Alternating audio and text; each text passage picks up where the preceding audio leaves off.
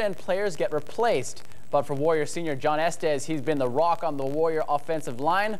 Brent Rausch caught up with the All-Conference Center and talked about one of the only thing that's changed in Estes' game. Senior co-captain John Estes is one of the leaders on this year's Warriors football team. The center from Stockton, California has started every game of his UH career, a total of 41 straight games, a streak that dates back to his freshman year in 2006. John's explanation for the streak is quite simple. You know, just preparation and staying in the weight room just keeps you injury-free. From the time he set foot on the UH campus, his stellar performance on the field has been the one constant on the offensive line. What has changed, though, is his appearance, as you can see from his long locks that flowed from his helmet last season. During the Idaho game, it was wet and it was raining, and my hair just was like a mess. It got tangled, and then I was just like, after the game, I was just like, I'm going to cut it. And then I think that Wednesday before the game, I went to Keith Ossoon's house, and Rocky cut my hair. But I actually told everyone it got stuck in a fan, and everyone believed me. Now sporting the clean-cut look, Estes is a two-time first-team all-wax center who many believe will be the next Warrior to play in the NFL. It's a compliment, but you know, I try not to think about it, and I just want to win and, you know, and play my best. And if I play my best, it'll just come to me. In Manoa, Brian Ojima, KHNL and K5 News. And Estes will make his 42nd straight start for the Warriors on Friday when the team opens their season against Central Arkansas at Aloha Stadium. Game time is set for 7 o'clock. On the other side of the ball, the Warriors take another big hit this morning. Defensive end Inoke Funaki was carted off the practice field with a left knee injury. It happened during a scrimmage when an offensive lineman accidentally fell on top of him. According to online reports, Fonoti says the initial diagnosis is a hyperextension. He was scheduled to undergo an MRI today and is still hoping to play in this Friday's opener. Fonoti is UH's lone returning defensive starter after Brashton Satele went down with a torn labrum during training camp. And one last football note, the Buffalo Bills waived Solomon Elimimian, UH's career-leading tackler. Solly was among 6 players cut so the Bills could get their roster down to the mandated 75 players. The Bills signed Elimimian to a free agent contract only 13 days ago.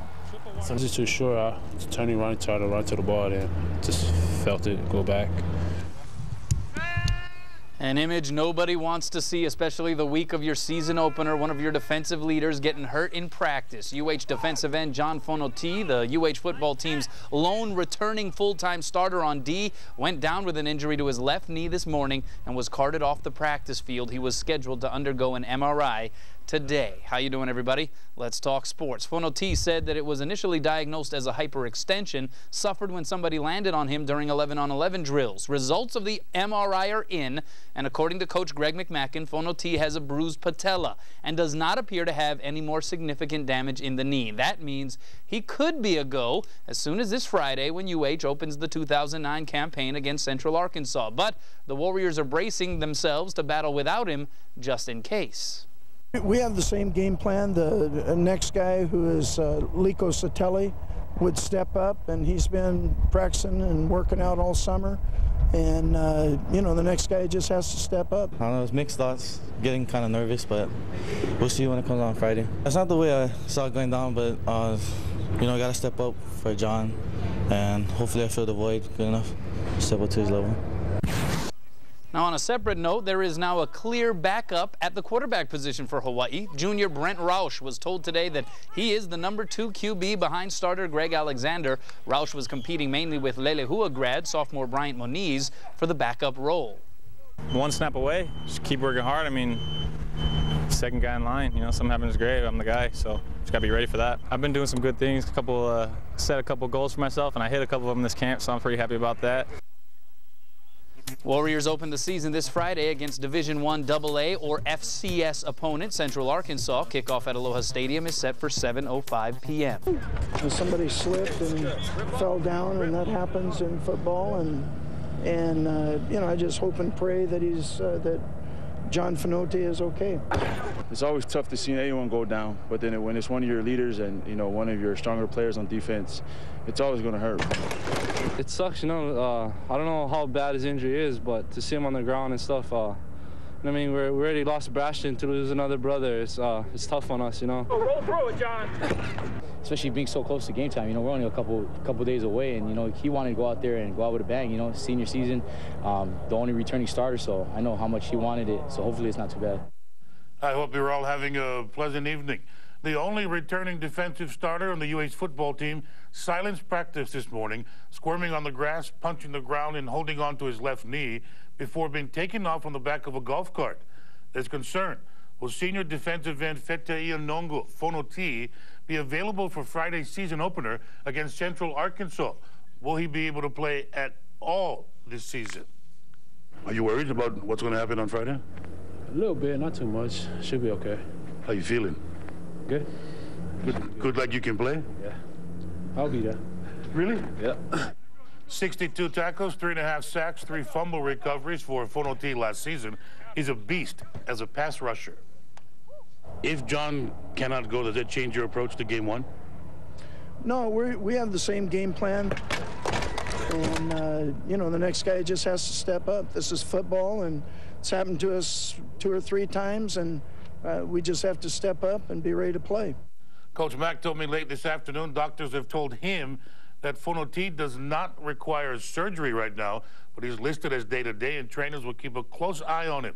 Stepping up, as McMahon says, will be sophomore Liko Sotele, younger brother of Warriors linebacker Brashton Sotele, who had season-ending shoulder surgery last week. Yeah, it's not the way I saw it going down, but, you know, I got to step up for John, and hopefully I fill the void. I'm sure you've been thinking about the day you get to walk on the field, the day you get to go under the lights. Those thoughts have been good thoughts? I don't know, it's mixed thoughts, getting kind of nervous, but we'll see when it comes on Friday, how it goes on. If Inoke Funaki is a no-go, then according to the NC2A, Hawaii would be the only Division I program in the country on either offense or defense without a returning starter. John Fonoti is the only returning starter to Hawaii's defense. That's why it's so concerning that he was carted off the field this morning. Fonoti appears to have hurt his left knee and will undergo an MRI today to determine the extent of the injury. Today was his first day back working out since aggravating his ankle last week. In fact, as soon as Fonoti went down, Coach Greg McMahon ended practice some 15 minutes early. If necessary, Fonoti's backup at defensive right end is Liko Sotele. The quarterback battle for the #2 spot is officially over. The job goes to returner Brent Rausch, who played in 3 games last season. Rausch beat out Lelehua grad Bryant Moniz to earn the backup spot behind Greg Alexander. 5th-year senior Inoke Funaki says this season will be interesting for him no matter what, as he completes his transition from quarterback to running back for Hawaii. Coming along from spring, I feel more comfortable as far as where I should go and what I should be looking for. After years of throwing the ball, even from his days at Kahuku, Inoke Funaki is now running with it. And while he was always a QB with rushing numbers, Funaki likes what he can learn from his fellow running backs. Chizzy definitely has that acceleration, you know. He's quick, he makes moves. But Alex being a little bit bigger, you know, he's more physical, he's stronger.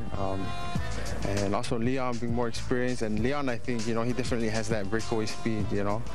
And also Rego's a great blocker. He's probably the most aggressive blocker. All that adds up to quite a set of weapons. But then again, this year, these guys are expected to perform above average. Coach kind of changed it from running backs. He calls us the super backs now. We're known as the super backs.